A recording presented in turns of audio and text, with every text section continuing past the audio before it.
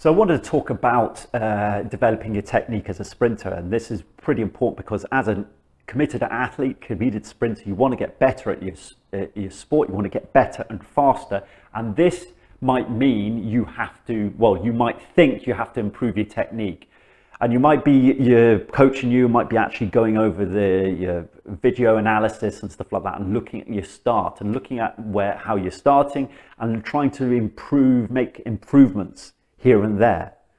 Now, that's fine as long as the improvements are small enough that you can take it all in, and the improvements are small enough so you don't tighten up, and the improvements aren't taking you out of your natural running technique. As an athlete, you run differently from everybody else.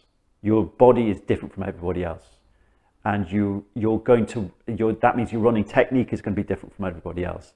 And this is something that's kind of natural to you and individual to you. And you need to find that. Now, the only real way to find that is to get into the natural state of the body. And how do you do that? That's mostly through relaxation. What you try to do, what a lot of coaches do, is they start to analyze an athlete into the textbook way of sprinting and say, well, your back leg's not doing that, or your arm's not doing this. And when you come out the blocks, your foot is here and stuff like that. Yes, that's fine, but the problem with imposing those changes into your technique is that involves one thing: thinking. And thinking is the enemy of performance. Thinking about what you need to do and what you're trying to do is the enemy of performance, and it tightens you up. There's no room for thinking in proper sprinting performance.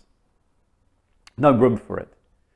Thinking of any kind, and when you're trying to get something right, and the actual act of trying is you that's not in a relaxed state. So this is something that you have to minimize in your training. You have to make sure that, first of all, that you're in a relaxed state and you develop this. You need to be comfortable in your own skin on the track, in the training session and before a race. This is the fundamental thing. If you're trying to impose technique changes on if you're tense and anxious, this is going to bring about frustrations, it's going to slow you down, and it's going to tighten you up. This is not what you need. So the development of technique starts with relaxation, because relaxation is the only real major running technique you need to put in. Because relaxation, when you're relaxed, you're actually in a state where your body will move naturally. That's the fundamental. Now, is there a place for other technique changes? Yes, I think there is, but only after this one. Once you're relaxed, I think 80% of it is done. 80% of your running technique is done.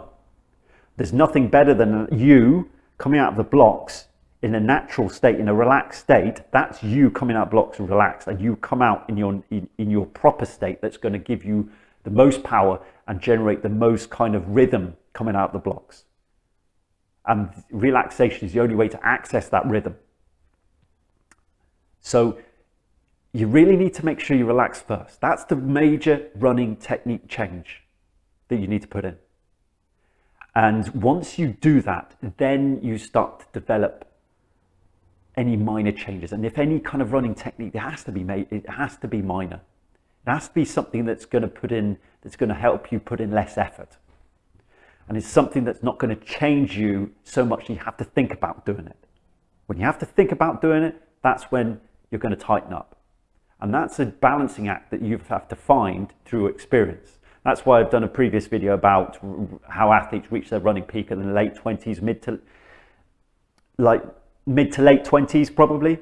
It's because they've got the experience of competing and stuff like that. They've gone through mistakes, and that's when they start to make the balance of experience, wisdom, and still have the physical capabilities. And that's why you need to give yourself time to develop those technique changes, but they make sure they're small, incremental changes that are not going to affect you and get you thinking too much. That's the problem, as I say, with technique changes, is that they put on you, they make you think too much, and they will frustrate you if they're too major, and they will frustrate you if those technique changes are taking you out of your natural state If your coach has gotten vision of how you think, how he thinks you should be running, and it's not right for you, that's not going to help you. And you need to be relaxed. That's going to put you in that natural state. So I don't want to repeat myself too much. Hope that video gives you a better understanding. Learn to be relaxed. Get into your body. Get into your breath. Get into the present moment. Not avoid the nerves, but notice the nerves. Say, so what to your nerves? And that is the best way to actually get yourself into that natural state. And it's the starting point for you. And the more often you do it, the better it will be for you, and the better running technique that is right for you, you will have. Thanks for watching the video, and see you in the next one. Hey guys, thanks very much for watching that video. Just a quick reminder to subscribe to my channel so you get more videos like this that are invaluable in helping you get faster times in the 100 meters, 200 meters or 400 meters. Also have a look in the description at my courses. There's my mini course, my starter program for relaxation for sprinters, and also my full program down there. Have a look at both those options. And also, if you actually sign up for my email newsletter, you get 20% off my big full relaxation program as well. So take a look at the options below, and thanks again.